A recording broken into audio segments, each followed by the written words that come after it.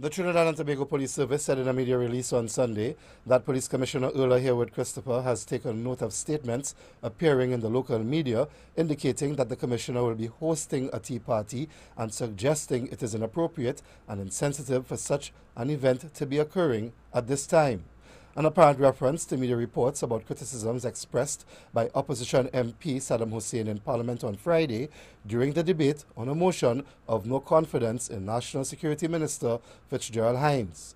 In the TTPS statement, the police commissioner states that the tea party being referred to is an event of the Trinidad and Tobago Association of Women Police to raise funds to support the attendance at the International Association of Women Training Conference in New Zealand.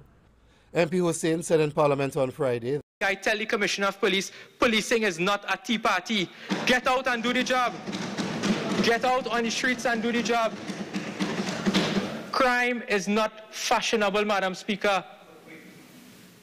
We have a granny just killed this morning, and you are going to put on your fancy hat and go to a fashion show and tea party, Madam Speaker?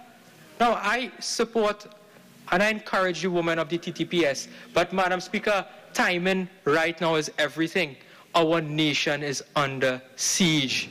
Commissioner Earla Christopher pointed out in the TTPS statement that the fundraising event has been held regularly over the years, and traditionally the Trinidad and Tobago Association of Women Police will request and be granted the use of the official residence of the Commissioner for the hosting of the event.